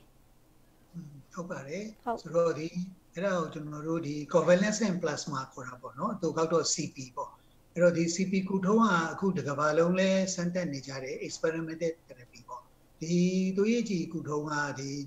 သူထဲမှာသူကဘာတွေပါနိုင်လဲဆိုတော့ကိုယ်ခံအားဓာတ်တွေပါမယ်လို့ယူဆတာပေါ့နော်သူကယောဂပိုးဝင်တယ်ခန္ဓာကိုယ်ကနေပြီးတော့ကိုယ်ခံအား antibody လို့ခေါ်တဲ့ကိုယ်ခံအားထုတ်ထားတဲ့ဓာတ်တွေရှိမယ်အဲ့ဒါတွေကိုပြန်ပြီးတော့တွင်းပေးခြင်းအဖြစ်ဒီပြင်းထန်တဲ့ကိုဗစ်လူနာတွေကိုပြန်ပြီးတော့အသက်ကယ်နိုင်မလားဆိုပြီးတော့စမ်းသပ်ကြတာအဲ့ဒါအခုထိတော့ကျွန်တော်တို့ experimental therapy ဆိုပြီးတော့လုပ်နေကြပါတယ်ဟုတ်ကဲ့ဆိုတော့ဒီမှာလုပ်နေပလားမေးလို့ရှိရင်လည်းလုပ်နေပါပြီပေါ့နော်ကျွန်တော်တို့ကျမရဲ့ဝန်ကြီးဌာနနဲ့ဒီလမ်းညွှန်မှုနဲ့ဆရာကြီးဦးရဲမြဦးဆောင်ပြီးတော့ကျွန်တော်တို့အပါအဝင်ဒီကော်မတီဖွဲ့ပြီးတဲ့အခါမှာဒီ CP ကုထုံးပေါ်မှာပြင်မှာလဲကုနေကြပြီစလဲစနေပြီပေါ့နော်အဲ့တော့ဘယ်လိုလူမျိုးတွေကတွေးလှူနိုင်လဲဆိုလို့ရှိရင်တော့ COVID-19 ဖြစ်ထားပြီးပြီ PCR positive တမှာသူကအထိုက်လျောက်သူကယောဂလက္ခဏာတွေကိုခံစားထားရတယ်တိတ်ပြီး ICU ဝင်ရတဲ့ပုံကိုလောက်ထိတော့မဟုတ်ဘူးပေါ့နော်ဟုတ်ကဲ့ဒါတော့အဲ့ဒီအထိုက်လျောက် symptomatic ဖြစ်ထားပြီးပြီအဲ့ဒီ positive ဖြစ်ထားတဲ့လူအခုသူကPCR negative ဖြစ်သွားပြီပြန်ကောင်းလာတယ်ပြန်ကောင်းလာပြီနှစ်ပတ်ပေါ့နော်ကျွန်တော်တို့နှစ်ပတ်နဲ့၄ပတ်အတွင်းမှာပြန်ကောင်းလာတဲ့လူတွေရဲ့အဲ့ဒီသွေးရည်ကြည်ကုထုံးပေါ့ဆိုတော့အဲ့ဒါတွေကတစ်ကမ္ဘာလုံးမှာအခုအားလုံးကနေပြီးတော့လက်ခံထားတဲ့ဒီလမ်းညွှန်ချက်တွေအတိုင်းပဲပေါ့နော်ကျွန်တော်တို့ scientifically systematically ပုံမှန်ပြန်มาလဲလှုပ်ဆောင်နေပါတယ်ဒီကမ္ဘာလုံးလည်းဒီအတိုင်းပဲအားလုံးလုပ်ကိုင်နေကြတယ်အဲ့တော့နှစ်ပတ်ကနေ၄ပတ်အတွင်းရှိတဲ့လူနာနလန်ထားတဲ့လူနာခေါ်တာပေါ့နော်နလန်ထားလူနာတွေရဲ့သွေးရည်ကြည်ကိုကျွန်တော်တို့ကယူတယ်ယူပြီးတော့တစ်ဖက်ကတော့ဘယ်လူနာတွေကိုကျွန်တော်တို့ကသုံးဖို့စဉ်းစားလဲဆိုတော့ သူတို့ပြီးတော့ပြင်းထန်တဲ့ဒုံအသက်အန္တရာယ်ကြီးတဲ့ COVID-19 လူနာတွေပေါ့အဲ့တော့သူတို့သတ်မှတ်ထားတဲ့ပြဋ္ဌာန်းချက်တွေရှိတယ်အဲ့ဒါနဲ့လွန်ဒီပြည့်စုံတဲ့လူနာတွေပေါ့နော်ပြင်းထန်တဲ့လူနာတွေကိုတော့အဲ့ဒီသွေးရည်ကြည်ကိုကျွန်တော်တို့ကတစ်ထုပ်မမောင်နှစ်ထုပ်ပေါ့နော်အဲ့ဒါကိုကျွန်တော်တို့ကပေးနေတယ်ကဘာပေါ်မှာလည်းတစ်ထုပ်ကနေ8ထုပ်အထိသုံးရတယ်ပေါ့နော်ဆိုတော့သူတို့ပြီးတော့တစ်ထုပ်နှစ်ထုပ်ပေါ့အများစုတော့တရုတ်ပြည်မှာလောက်တာများတယ်အခုတော့အမေရိကရောပြင်သစ်ရောဂျာမနီရောကမ္ဘာလုံးပဲစံတက်နေကြပြီပေါ့နော်ဆိုတော့အဲ့ဒါတွေလုတ်တိုင်းလဲတောင်းကလမ်းပြီးတော့ဒီသွေးကြည်ကုထုံးက part of the treatment ပဲပေါ့သူ့ရဲ့အဓိကကုထုံးတွေကတော့ထုံးစံအတိုင်းပဲ virus ဖြစ်တဲ့အတွက်ကြောင့်မလို့တိတိကျကျဆေးရတော့အခုမှဆေးတစ်မျိုးပဲပေါ်သေးတယ်ဆန်တုံးပဲဒါလည်းလုံးလုံးပြရရတယ်တော့ကောင်းတာမဟုတ်ဘူးသွေးကြည်ကုထုံးကလည်းအတူတူပဲတရားရည်နှုန်းကောင်းမဲ့ဟာမျိုးညှို့လင့်ထားလို့တော့မရဘူးစံတက်တဲ့နေရာမှာကောင်းတဲ့ဆိုတဲ့စံတက်ချက်တွေရှိတယ်လို့ပြီးပြီးတော့မကောင်းဘူးဆိုတာတွေလည်းရှိတယ်ပေါ့နော်နောက်တစ်ခုကဒါလည်းပဲတွဲနဲ့ကုထုံးတစ်ခုဖြစ်တဲ့အတွက်ကြောင့်မလို့တွဲနဲ့နောက်ဆက်တွဲယောဂတွေဆိုတာလည်းရှိနိုင်သေးတယ်အဲ့တော့ယူကလေးကတော့ကျွန်တော်တို့ကတော့သွေးကြည်ကုထုံးကိုဒိုနာပုံမှန်ဒီသွေးလူရှင်များလူနိုင်မဲ့ကိုက်ညီမှုတွေရှိရမယ်အခုကိုဗစ်-19 လူနာလည်းဖြစ်ရမယ်ပြန်ကောင်းပြီးပြီသူ့ရဲ့သွေးကြည်ကိုယူပြီးတဲ့အခါမှာတုံးချင်းအဖြစ်အစုပ်နဲ့ပတ်သက်ပြီးတော့သူတို့ ventilator လို့ခေါ်တာပေါ့နော်ဆက်တက်တဲ့ကိစ္စတွေရောမလားနောက်ဒီပိုးတွေကနေပြီးတော့ PCR negative ဖြစ်တာပို့ပြီးတော့မြန်မလားအားလုံးတော့ကမ္ဘာလုံးစံတက်နေကြတယ်ပေါ့နော်ဆိုတော့ဒီကုထုံးလေဒီကနော်တစ်ခုအနေနဲ့တော့ခုပေးနေကြတယ်ပေါ့နော်ကောင်းတဲ့လူတွေရှိကြပါတယ်ပေါ့တော့အဲ့ဒီအတွက်အားလုံးဒီစံတက်နေတဲ့ကုထုံးတစ်ခုဖြစ်ပါတယ်အဲ့ဒါတွေကမမပြမလဲလုံနေပါလားလို့မေးလို့ရှိရင်တော့လုံနေပါပြီလို့ပဲကျွန်တော်ကသိပြီးပြောချင်ပါတယ်ဟုတ်ကဲ့ပါဆရာကြီးကျေးဇူးပါเนาะဆရာကြီးဟုတ်ကဲ့ဆိုတော့လေဆရာကြီးကျွန်မဆရာကြီးဥပ္ပကိုမေးချင်တာလေဆရာကြီးဘာလို့အခုခုနကလည်းကျွန်တော်တို့ပြောခဲ့ပါတယ်ဒီလိုမျိုးစီးကျိုသမားယောဂခံရှိတဲ့သူကကိုဗစ်ဖြစ်ရင်ပို့ပြီးတော့ဒီအသက်အန္တရာယ်ပို့ပြီးတော့ထိခိုက်နိုင်တယ်ပေါ့เนาะဆုံးရှုံးနိုင်တယ်ပေါ့သူ့ရဲ့ယောဂခံကြောင့်လို့လဲဒါကျွန်တော်တို့သိရတယ်ဆိုတော့လေကျွန်တော်တို့မြန်မာနိုင်ငံမှာလည်းကျွန်တော်တို့ရဲ့ပုံဝင်ခြင်းမှာပေါ့เนาะဆရာကြီးစီးကျိုသမားတွေဆိုတာအရန်ရှိတယ်သူကဟိုမျိုးလဲလိုက်တက်တာပေါ့เนาะကျွန်တော်တို့အိမ်မှာဆိုရင်တော့ကျွန်တော်တို့အဖေတွေရောအတော်တွေရောသူတို့မောင်သမားတွေအများကြီးစီးကျိုဖြစ်တော့ကျွန်တော်တို့ကလည်းစိုးရိမ်ရတယ်ကျွန်တော်တို့မောင်သမားတွေဆိုလဲစီးကျိုစိုးရိမ်နေကြတယ်ပေါ့ဆိုတော့လေဆရာကြီးဒီကျွန်တော်တို့မြန်မာနိုင်ငံမှာနဲ့တခြားနိုင်ငံတွေနဲ့ပေါ့နော်ဒီစီးကျိုဖြစ်ပေါ်မှုအခြေအနေရဆရာဘယ်လိုမျိုးရှိလဲအတူတူပဲလားမှဘယ်လိုမျိုးရကွာခြားတာမျိုးရှိလဲဆရာအဲ့ဒါလေးရှင်းပြပေးပါလားကျွန်တော်တော့အခု2014ပေါ့နော်ကျွန်တော်တို့ဗမာနိုင်ငံလုံးမှာစီးကျိုသွေးကျိုကိုကျွန်တော်တို့စစ်တမ်းကောက်ယူထားပါတယ်ဒါကတော့ကျွန်တော်တို့ကမကူးစက်နိုင်သောယောဂများပေါ့နော် ratio service ဆိုတာနိုင်ငံလုံးအတိုင်းအတာနဲ့ကျွန်တော်တို့လူပေါင်း9000ကျော်ကျွန်တော်တို့ကောက်ထားတာပါတယ်အဲ့တော့အသက်အရွယ်အားဖြင့်တော့25နှစ်ကျွန်တော်တို့က65ကျောက်ကျွန်တော်ကောက်ထားတာဖြစ်ပါတယ်။ဒါတော့စီးကျိုဖြစ်တာတော့40ကျော်တဲ့လူဖြစ်တာပေါ့နော်။အဲ့တော့တနိုင်ငံလုံးတိုင်းတာနဲ့ကျွန်တော်တို့ကောက်ကြည့်တာပေါ့။အဲ့ဒီမှာကျွန်တော်တို့တွေ့ရှိချက်ပေါ့စီးကျိုသွေးကျိုဖြစ်ပွားမှုနှုန်းကကျွန်တော်တို့က10.5%ရှိတယ်။အဲ့တော့ကျွန်တော်တို့ကလူ100မှာ10ယောက်ဖြစ်တယ်ပေါ့နော်10ယောက်ဖြစ်။တော့ဒီဘာလုံးရဲ့အတိုင်းအတာကတော့100မှာ8.8%ရှိရပေါ့နော်။ကျွန်တော်နိုင်ငံကတော့ဒီ2014 data ရပုံများတယ်ကျွန်တော်တို့က2019မှာလုံးလို့2020အစပိုင်းမှာလုံးလို့ဒီ covid ဖြစ်တာနဲ့ကျွန်တော်တို့လောက်အောင်2020မှာကျွန်တော်တို့ data တစ်ဖတ်ပါတယ်အဲ့တော့ကျွန်တော်တို့ဘေးနာကနော်ကျွန်တော်တို့တရုတ်မှာတော့တရားမှာ18%လောက်ဖြစ်တယ်အိန္ဒိယမှာ20%လောက်ဖြစ်တယ်ဆိုတော့ကျွန်တော်တို့ကတော့နော်ဘေးနာမှာဓာတ်ထဲမှာညံ့နေတော့တို့ပုံများလာလို့ပဲကျွန်တော်တို့ယူဆတော့လက်ရှိတော့ကျွန်တော်2014 data ရ15နဲ့65ကြားမှာ10ယောက်မှာ1ယောက်ပြင်များနေပါတယ်အဲ့မှာကျွန်တော်သွေးတိုးလဲလုပ်ပါတယ်သွေးတိုးကတော့ပုံများတယ်1ယောက်မှာ1ယောက်ပြင်များတယ်ပေါ့နော်ဟုတ်ကဲ့ကျွန်တော်တို့စီမှာစီယိုသွေးတိုးသမားအများကြီးရှိနေပါတယ်စီယိုသွေးတိုးသမားတွေကဒီမျိုးစုံပေါ့နော်ဒီ covid ကဝင်လာလိုက်အခုကျွန်တော်တို့ဒီပမာသွေးတွေဝင်လာလိုက်စားတွေဝင်လာလိုက်မျိုးစုံကယောဂတွေကတော့ဒီကူးစက်တတ်တဲ့ယောဂတွေကတော့ဒီမှာပဲကျွန်တော်မှာတင်တာဒီစီးကျိုသွေးကျိုသမားတွေကခန္ဓာကိုယ်ထဲမှာခုခံစွာကြာနေစီးကျိုသွေးကျိုကြောင့်ကြာနေတာပေါ့နော်။ဒါကြောင့်သူများတွေရဲ့စာရင်သူကပို့ပြီးတော့နော်အခြားယောဂတွေဝင်ဖို့လမ်းအရန်လွယ်တယ်။ဟုတ်ကဲ့။ယောဂဝင်ဖို့လွယ်တယ်။ covid ဖြစ်ရင်လည်းဝင်ဖို့ပိုလွယ်တယ်။လွယ်ရင်လည်းကျွန်တော်တွေ့ရှိချက်ရပို့ပြီးရပေါ့နော်ကျွန်တော်ခုနပြောသလိုပို့ပြီးရအဲ့တော့သူတို့ကျွန်တော်တို့ဒီ China ပေါ့ရုပ်ကကျွန်တော် CDC ကနေတွေ့ရှိချက်မှာ ပုံမှန်လူတွေမှာတည်တော့1.6ပဲရှိတယ်လို့သူကစီးကျိုဖြစ်သွားရင်9.6လောက်ဖြစ်ဘောစီးကျိုရှိရလူနဲ့မရှိရလူကျွန်တော်တို့ COVID ဖြစ်တဲ့အခါမှာရှင်ကြည့်တဲ့အခါမှာစီးကျိုတို့လူရှိရလူတွေက3ဆလောက်ပူတည်အောင်ကျွန်တော်တွေ့ရအမေရိကန်မှာလည်းတွေ့ရှိချက်မှာအမေရိကန်မှာ COVID-19 ကြောင့်ဒီဆုံး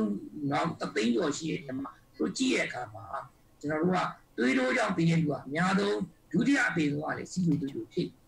အဲကျွန်တော်မှာကျင်တာကဒီလိုမျိုးကုသမှုတရားရေးရာမရှိသေးဘူးကာကွယ်ဆေးလည်းမရှိသေးတဲ့ COVID-19 ကိုမဖြစ်အောင်ကျွန်တော်တို့ကြိုတင်ကာကွယ်တာအကောင်းဆုံးပဲဖြစ်ပါတယ်။ဒါကြောင့်တော့ကျွန်တော်တို့အနေနဲ့မဖြစ်သေးတဲ့လူတွေကိုလုံးဝ COVID-19 နဲ့ထိတွေ့မှုမရှိအောင်လူလားအပယ်နဲ့ပြင်ထွက်တာတွေမလုပ်ကြပါနဲ့။ကျွန်တော်တို့လူဝေးတွေကိုတွားလို့ရှိရင်မဖြစ်မနေတွားရင်တော့ကျွန်တော်တို့တတ်မှတ်ချက်ရ social distancing ကိုနော်ကျွန်တော်တွားပါမယ်။လက်ဆေးတဲ့အကျင့်ကိုခဏခဏလုပ်ရပါမယ်။ mask တက်တဲ့အကျင့်ကိုလုပ်ရပါ။ဒါတွေကနောက်ပိုင်း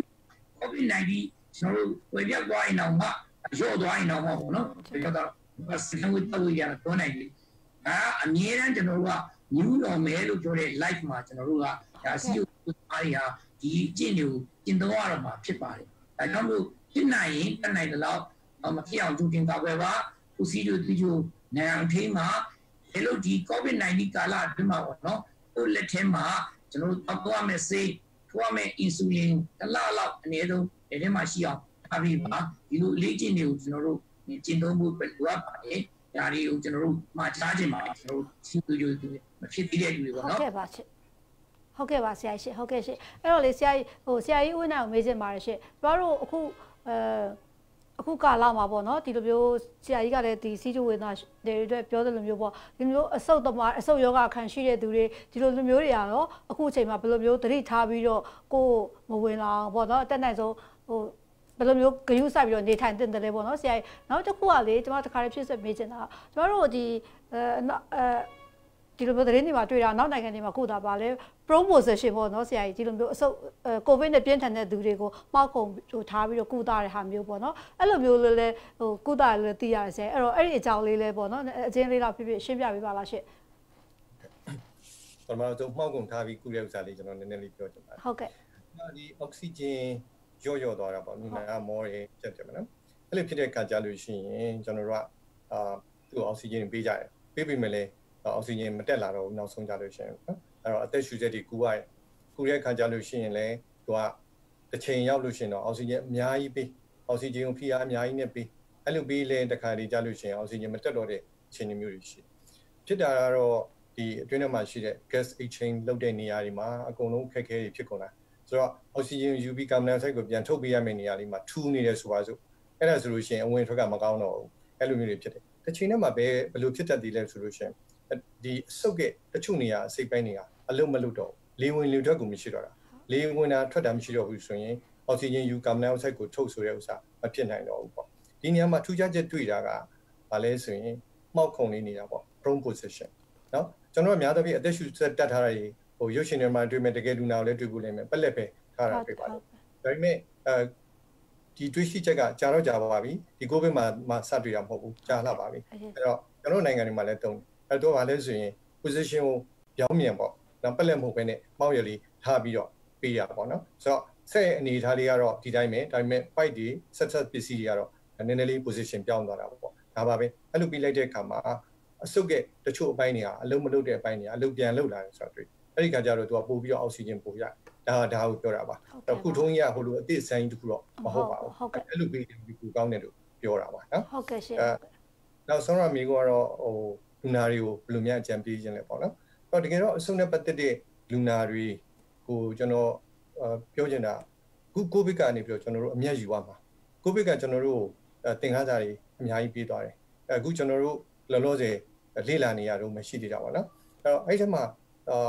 social behavior တွေပေါ့ကျွန်တော်တို့ပြောင်းလဲရတာရှိတယ်ခက်ခေါ်ကနေဖို့တွေပါတယ်နောက်ပြီးတဲ့အခါနှာခေါင်းစည်းသုံးပါပါတယ်ဟလာချောင်းဆိုရင်ဘယ်လိုဆိုပါဆိုတာကြီးကျွန်တော်တို့သင်ပေးတယ် hand washing ပေါ့လက်ခဏနာဆေးဖို့တွေတကူရတန်ရှင်းရေးတွေဒါကြီးကျွန်တော်တို့သင်ပေးတာဒီအချင်းတွေကိုကျွန်တော်တို့အမြဲယူသွားဖို့သင့်နေပေါ့နော်အထူးသဖြင့်ကျွန်တော်တို့နိုင်ငံ TV အဖြစ်များတဲ့နိုင်ငံလေTV ဖြစ်တယ်ဆိုလို့ရှိရင်လည်းဒီနာချီချောင်းဆိုရနေတယောက်နဲ့တယောက်ကူးကြတာပဲတကယ်လို့ဒါကျွန်တော်တို့ကခုလုံနေတဲ့လေ့ကျင့်တွေကိုဒါဆက်ပြီးယူသွားမယ်ဆိုရင် TB ယောဂကိုကျွန်တော်တို့နှိမ်နှင်းတဲ့နေရာမှာမကြာတော့ကာလအတွင်းမှာတော်တော်ကြီးကိုအောင်မြင်နိုင်တဲ့အခြေအနေရှိပါတယ်ဒါကြောင့်မလို့ဒီအမှုချင်းတွေကိုလုပ်ပါအရင်ကကျွန်တော်တို့ပြောတဲ့အခါမှာလူနာတွေကလိုက်နာမှုအားနေပါတယ်ကျွန်တော်တို့လည်းပြောတာတော်တော်လေးတော့ဟိုနေပေါ့နော်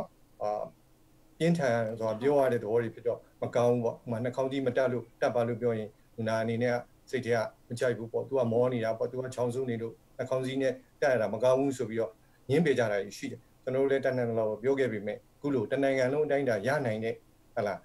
တွင်တင်ညွှန်ကြားမှုမျိုးကတော့ကိုဗစ်ကပေးသွားတာပဲဖြစ်ပါတယ်။အဲဒါမှမဟုတ်ဒါကောင်းတဲ့ချက်လို့ပဲကျွန်တော်တို့ကအမှတ်မှာပါ။နောက်တစ်ခုကတော့လူနာတွေနဲ့ပတ်သက်ပြီးတော့ကျွန်တော်လူနာတွေတော့၄မျိုးကျွန်တော်အုပ်စုခွဲပလိုက်ခြင်းတယ်။ပထမတစ်ခုကဘာလဲဆိုရင်ချောင်းဆိုးနေတာမောနေတာကြက်နေတာစသဖြင့်ပေါ့ဒီလိုဘာယောဂရှိလို့ရှိမှမသိသေးဘူးကိုဗစ်လည်းမဟုတ်ဘူးလားဟုတ်သလားလည်းမသိဘူးအခြားဘာယောဂရှိမှလည်းမသိဘူးဆိုတဲ့လူနာတွေပေါ့အဲ့ဒီလိုလူနာမျိုးတွေအတွက်ကတော့သူတို့ကကျွန်တော်ရှိကိုဆေးရုံဆေးကန်ဆရာဝန်တွေရှိကိုကျမကြီးဌာနကိုဘာကိုပြတင်တဲ့အခြေအနေဖြစ်ပါတယ်ဒါပေမဲ့လူနာတွေကတော့သူတို့အတွက်အခက်အခဲတွေအများကြီးရှိပါတယ်ဘယ်လိုရှိမလဲဆိုရင်သွားရင်ဟလာဆေးကန်ဖွင့်ပါမလားဆေးရုံဆေးကန်ရောသူတို့ကြည့်ပါမလားနောက် quarantine ထိသွားမလားစသဖြင့်အမျိုးတွေသူတို့ကြောက်တာပေါ့နော်သွားဖို့အတွက်ကိုအဆင်ပြေရလားကျွန်တော်တို့တည်ယူဖို့ဆောင်ရေးအဆင်ပြေရလားအကုန်ကြရောများနေမလားဒါတွေသူတို့အတွက်မှာပါနောက်သွားကမှသူတို့ယောဂကူမလားဒါလည်းသူတို့ပူရတယ်ဆိုတော့ကျွန်တော်သိပါတယ်ကျွန်တော်ဘက်ကလည်းပြန်ကြည့်ရင်တော့လူနာတွေကိုကြည့်ရင်ကိုဗစ်ပါလာရင်ကိုဗစ်ရသွားမလားဆရာဝန်တွေဆရာမတွေဘက်ကလည်းအများကြီးစိုးရင်ပူပန်မှုရှိပါတယ်အဲ့တော့တကယ်တော့ဟိုတမီတဲ့နေတည်တဲ့တောက်တဲ့သူတွေပါပဲကျွန်တော်တို့ဆရာဝန်လည်းလူနာဖြစ်မှာပါပဲလူနာမိသားစုတွေလည်းဆရာဝန်တွေဖြစ်လာတာပါပဲဒီလိုမျိုးနဲ့ဖြစ်တဲ့အတွက်ကြောင့်မို့ကျွန်တော်တို့ကဒါညှိနှိုင်းနိုင်တဲ့တိုင်မျိုးနဲ့လောက်ကြမှာဖြစ်ပါတယ်ဆိုတော့လက္ခဏာရှိတဲ့သူတွေကဆေးရုံဆေးကန်းကိုလာမှာဖြစ်ပါတယ်တကယ်လို့ဥပမာစဉ်းစားကြည့်ပါစို့ TB ယောဂဖြစ်နေတာဆိုပါစို့ကိုဗစ်ကြောက်လို့မသွားဘူးဆိုပါစို့ဒါဆိုရင်အကုန်ကူးကုန်မှာပေါ့သူ့အဆုပ်လည်းတော်တော်ပျက်စီးသွားမှာပေါ့ကိုဗစ်ကဘယ်တော့ပြီးမှလဲကျွန်တော်တို့မသိဘူးဒါဆိုရင်ဒီယောဂကိုမွေးထားမယ်ပွားသွားအောင်လုပ်တယ်ဆိုတဲ့ဥစ္စာမျိုးဖြစ်နေမှာဒါကြောင့်မလို့ကျွန်တော်အနေနဲ့အကြံပေးချင်တာကပထမဦးဆုံးလူနာဟလာဘာယောဂရှိမှမသိသေးဘူးဆိုတဲ့လူနာချောင်းဆိုးနေတယ်ဟလာမောနေတယ်စသဖြင့်ဒီလိုလက္ခဏာတွေခံစားရင်နီးဆုံးဆေးရုံဆေးကန်းကိုသွားပြတင်ပါရင်သွားပြတဲ့ကံမှာဆိုတော့လိုက်နာမယ့်ချက်တွေလိုက်နာမှာပေါ့လေအတိတ်နောက်ဒုတိယတစ်ခုကတော့ဗာလဲဆိုရင်ကျွန်တော်တို့လူနာတွေပဲတိထားပြီးပြီဥပမာအက်စမာရှိတယ်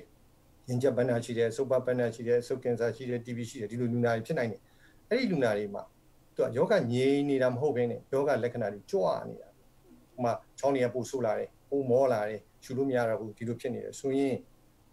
်သူတို့လည်းအမြန်ဆုံးပြန်ပြပါဘာကြောင့်လဲဆိုတော့ဥပမာအဆုပ်ပပန်းနာဒါမှမဟုတ်ရင်ကျပ်ပန်းနာတမဟာလေးပေါက်သွားတာမျိုးဖြစ်နိုင်တယ်အမိုးနီးယားဖြစ်သွားနိုင်တယ်ဒါမျိုးတွေဟာအချိန်မီကုလိုက်ရင်ကောင်းတယ်ကိုဗစ်ကိုကြောက်ပြီးတော့ကိုဗစ်ရဲ့အခက်အခဲတွေကိုရင်ဆိုင်မှကြောက်ပြီးတော့မသွားခဲ့ဘူးဆိုလို့ရှိရင်ကုလို့ရတဲ့ယောဂအသက်ကိုကယ်လို့ရနိုင်တဲ့ယောဂဟာမဖြစ်သေးတဲ့ကိုဗစ်ကိုကြောက်ပြီးတော့သူတို့အသက်ဆုံးရှုံးသွားနိုင်တဲ့အတွက်ဒါဒီအမြန်ဆုံးအဆင်ပြေတဲ့အချိန်မှာလာဖို့တင်ပါတယ်လို့ကျွန်တော်ကြံပေးတယ်ဟုတ်ကဲ့ပါတတိယအမျိုးအစားကကြတော့ယောဂသိပြီးသားယောဂငြိမ်းနေတယ်ကောင်းနေတယ်တောက်ဆရာဆေးတွေရှိတယ်ဒါပေမဲ့ဆရာဝန်ကပြန်ခေါ်ထားတယ်ရှေ့ဘက်မှာဆရာဦးကိုစောရမ်းပြောသလိုပေါ့တစ်လားတစ်ခါချိန်ထားတာဖြစ်မယ်နှစ်လားတစ်ခါချိန်ထားမယ်အခုချိန်ထားရရောက်နေပြီလာရမလားပေါ့ဆိုတော့ယောဂလည်းငြိမ်းတယ်ဆေးရလည်းရှိတယ်သွားဖို့ပဲသွားပြယုံလေးပဲရှိတယ်ဆိုရင်ဒီအခါမှာတော့ကိုဗစ်ရဲ့အခြေအနေကိုကျွန်တော်စောင့်ကြည့်ရအောင်ကိုဗစ်ဆိုးနေတယ်ဆိုရင်မသွားပါနဲ့အောင်စီးလေးကိုရအောင်ယူထားပါဥကိုစောရမ်းပြောထားတယ်2လစာ3လစာစသဖြင့်ဒီစီးတွေကိုမှီဝဲဖို့တင်မတင်ပြန်ပြီးတော့ကိုယ်ကုထားတဲ့ဆရာဝန်နဲ့ဆရာမနဲ့ပြန်ပြီးတော့ချိတ်ဆက်ပြီးတော့လုပ်လိုက်မယ်ဆိုရင်ဒါအဆင်ပြေလောက်တယ်သူကတော့ defer လုပ်တာပေါ့နော် appointment ကိုသူမသွားဘူးနော်ဒါမျိုးဖြစ်မယ်နောက်ဆုံးအမျိုးအစားကတော့ယောဂလည်းသိတယ်ဆေးလည်းရှိတယ်ကုထားတာလည်းကောင်းနေတယ်ဒီတိုင်းတောက်နေရတာလည်းကြားပြီးခုလည်း appointment ကိုဝေးသေးတယ်အေးစစ်စစ်ပဲ appointment ကိုစောင့်ဆရာလည်းမလိုသူကတော့အေးစစ်စစ်ပဲတခုပဲရှိတယ်ယောဂမရစေနဲ့ယောဂရရင်တော့ဖြင့်ဟလာသူ့ယောဂလည်းကြွလာလိမ့်မယ်ကိုဗစ်ကိုမရစေနဲ့ပေါ့နော်ပြောချင်တာအဲဆိုကြွလာလိမ့်မယ်ဒါကြောင့်မလို့လိုက်နာရမယ့်အချက်တွေကိုကိုဗစ်နဲ့ပတ်သက်တဲ့လိုက်နာမယ့်အချက်တွေကိုသူကလိုက်နာပြီးတော့အိမ်မှာပဲအေးစစ်နေဖို့ဖြစ်ပါတယ်ဟုတ်ကဲ့ပါဆရာတို့ဟုတ်ကဲ့ပါဆရာကြီးဦးချုံးလွန်ငင်းရောဖြည့်ဆွက်ပြောချင်တာတခုလောက်များရှိအောင်လားရှင့်ဟိုလေးပါပဲလေနော်အဓိကတော့ကျွန်တော်တို့ရဲ့သူယောဂခံစားနေရတဲ့လူနာတွေထဲမှာလေအဓိကတော့သွေးမှန်သွေးမှအသက်ရှင်ရတဲ့လူနာတွေရှိတော့လေဟုတ်ကဲ့ကိုဗစ်ကာလမှာသွေးလူရှင်တွေနည်းနည်းလေးကျသွားတဲ့ပြဿနာလေးတွေရှိတယ်ပေါ့နော်အဲ့တော့ကျွန်တော်တို့အခုဒီဟာထဲမှာကြုံတုံးလေးကတော့ဒီ ဒီတွေးလူရှင်များလည်းပဲပုံမှန်လေးလတစ်ခါတွေးလူရှင်များရှိခဲ့လို့ရှိရင်လည်းပဲတွေးလူတဲ့ဒီတွေးပန်တွေကိုတွားပြီးတော့တွေးလေးတွားပြီးလှူလို့ရပါတယ်အဲ့ဒါတွေကလည်းပုံမှန်တွေးလူပန်တွေမှာဒီလုတ်တင်လုတ်တိုက်တဲ့ကာဝယ်တာလေးတွေနဲ့သူတို့ပြင်ဆင်ထားပါတယ်ပေါ့နော်အဲ့တော့တွေးလူရှင်လေးတွေကျွန်တော်တို့လိုအပ်နေတယ်အဲ့ဒါလေးတွေကလည်းတွားပြီးတော့လှူပေးဖို့ပေါ့နော်ကျန်တာကတော့ဆိုတော့ကိုဝင်းနိုင်တို့ကိုတို့ပြောသလိုပါပဲကျွန်တော်ရဲ့တွေးယောဂရှိနေတဲ့လူနာတွေကလည်းဒီအတိုင်းပဲဆင်ခြင်ရမှာဖြစ်ပါတယ်ဟုတ်ကဲ့ပါဆရာဆရာကြီးပြောတဲ့အတိုင်းဒီပဲဆင်ခြင်မယ်ဆိုလို့ရှိရင်တော့တန်းတဲ့ဒီအားလုံးယောဂတွေကိုလည်းကျွန်တော်တို့ထိန်းနိုင်မယ်ဒီကိုဗစ်ယောဂနဲ့အတူတူအောင်မြင်မြင်ကျော်လွှားနိုင်မယ်လို့ကျွန်တော်ယူဆပါတယ်ဟုတ်ကဲ့ပါဆရာဟုတ်ကဲ့ဆရာတို့အားလုံးကိုကျေးဇူးတင်ပါတယ်เนาะဆရာဒီနေ့ဒါအားလုံးပါဝင်ပြီးတော့ပြောပေးတဲ့အတွက်ဟုတ်ကဲ့ပါရှင့်အားလုံးပဲကျေးဇူးတင်ပါတယ်ဒီ DBP ကိုလည်းပဲဟုတ်ကဲ့ရှင့်ဟုတ်ကဲ့ကောင်းပါပြီဟုတ်ကဲ့ပါအခုကျမတို့ကဒါကိုဗစ်ယောဂနဲ့ဆက်ဆက်နေတဲ့ဒီယောဂအခန့်ရှိတဲ့အကြောင်းတွေကိုကျမတို့ဆွေးနွေးသွားကြတာဖြစ်ပါတယ်။နောက်နေ့တွေမှာလည်းဒီကိုဗစ်နဲ့ပတ်သက်ပြီးတော့ပရိသတ်တွေသိကျင်တဲ့အကြောင်းအရာတွေကိုကျမတို့နေ့တိုင်းတင်ဆက်ပေးသွားမှာဖြစ်ပါတယ်ရှင်။ပရိသတ်တွေလည်းကိုဗစ်ယောဂဘေးကနေပြီးတော့ကင်းဝေးနိုင်ကြပါစေလို့ဆုတောင်းပေးလိုက်ပါတယ်။ကျမကြီးဝကြီးဌာနကချမှတ်ထားတဲ့နည်းလမ်းတွေကိုလည်းစနစ်တကျလိုက်နာကြပါလို့အကြံပေးလိုက်ပါတယ်ရှင်။အားလုံးကိုကျေးဇူးတင်ပါတယ်။